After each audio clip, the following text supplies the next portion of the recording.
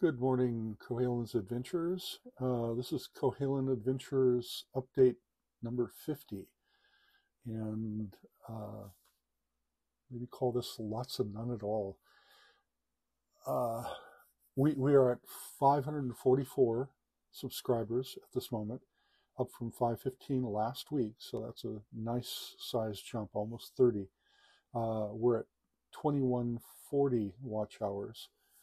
So slower viewing there.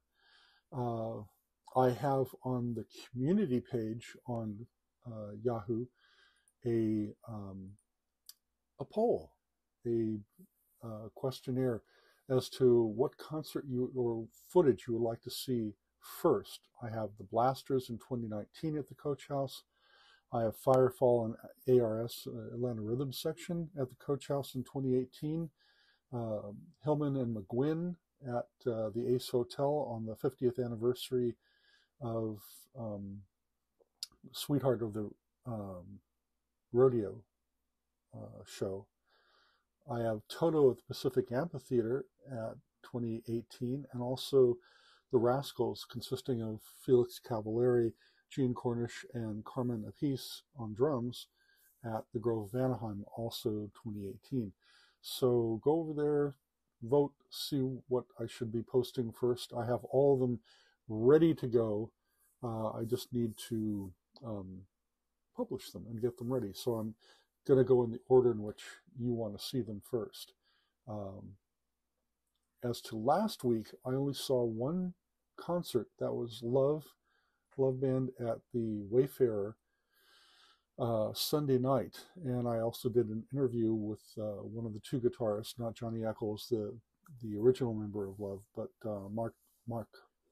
Mike Randle, who is the co-lead guitarist with Johnny, and it was a really interesting history of how Baby Lemonade became Arthur Lee's backing band, and then when Johnny and Arthur were both in Love together before Arthur's passing, and a little sneak preview as to a future show that they're going to be doing.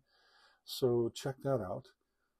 And that was it for last week.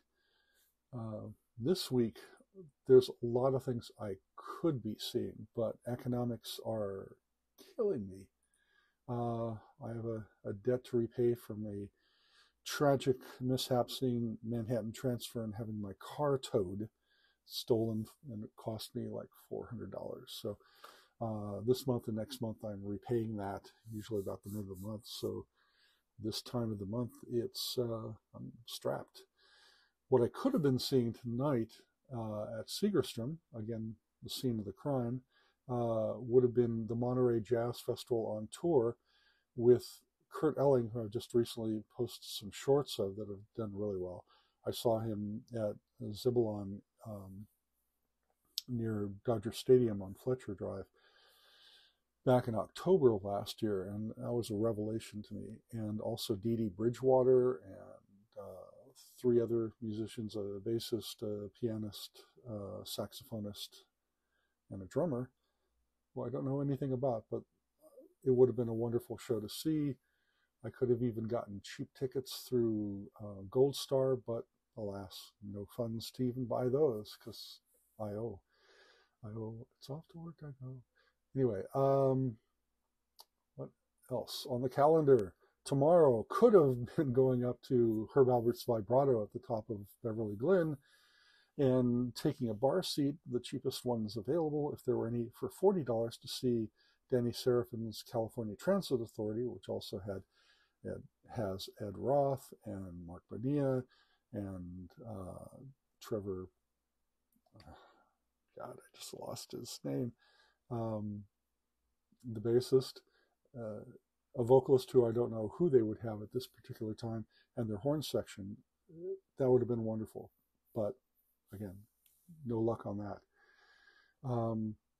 Friday, could have gone to the Baked Potato to see Bernie Drizzle's BBB. It's Bernie's big band. It's like anywhere from 9 to 20 people crammed on a stage, horns and all kinds of instruments. Uh, but I won't be seeing that. I might possibly, if I can pay off this month's loan, see the refugees at the Coffee Gallery up in Altadena.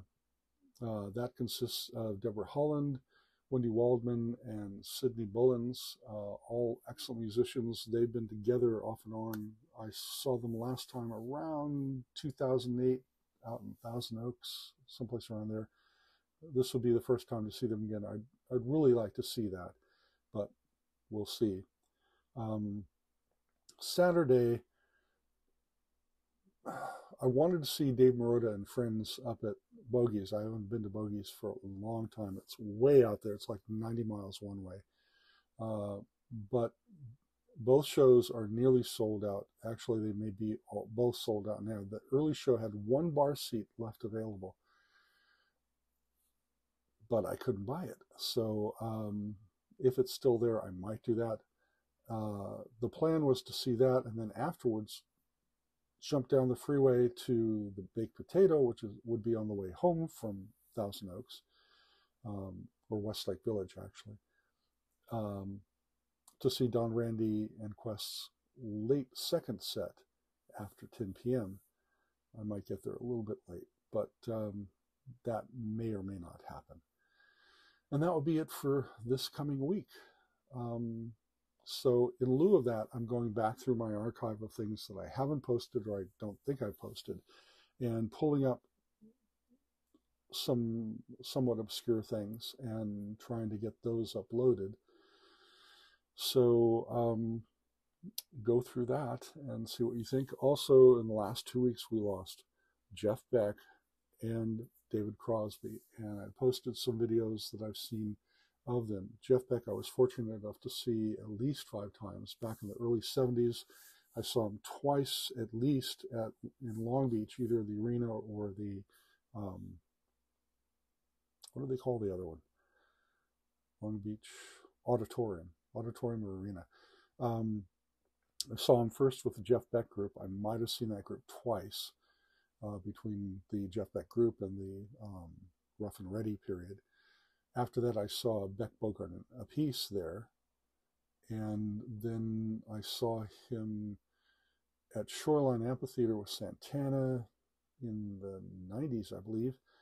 And then 2019 at the Stars Align concert with Paul Rogers and Anna Wilson doing separate sets. And then just recently at the Grove of Anaheim, just last year. And so I have some footage available from that, just the Stars Align tour and the Grove of Anaheim. So some of those videos are up. Check those out.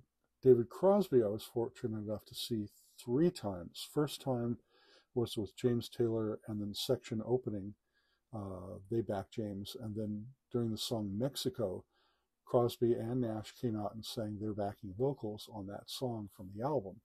So that was a thrill.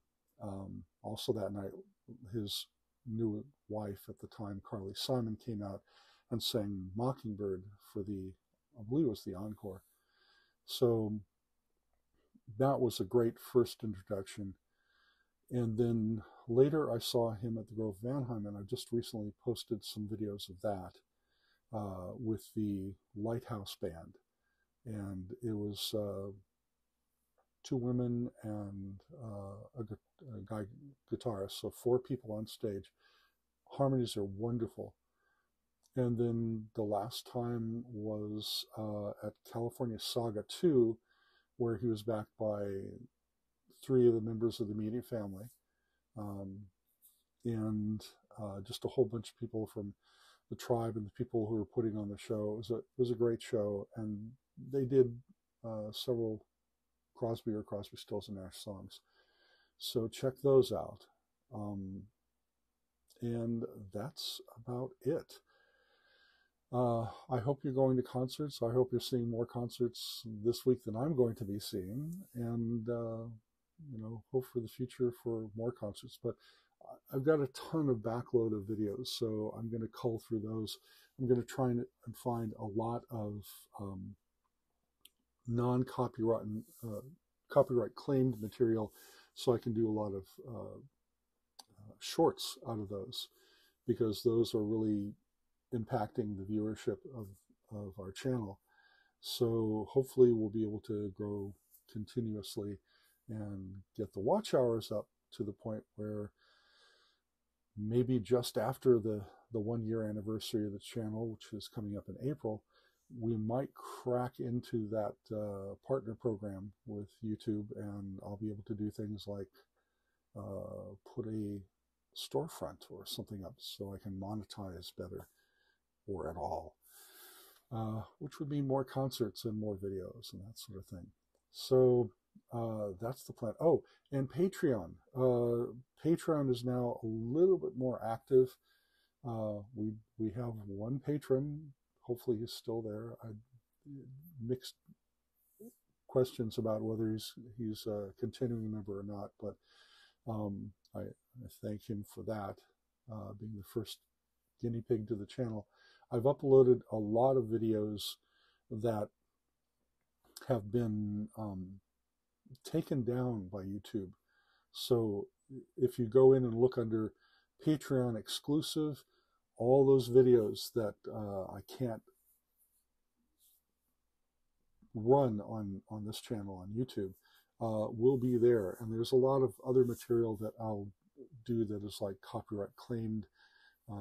So I'll have more just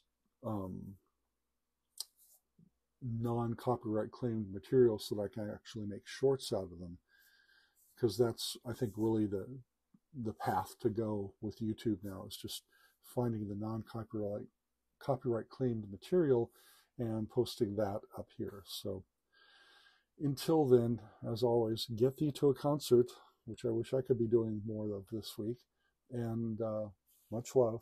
Take care.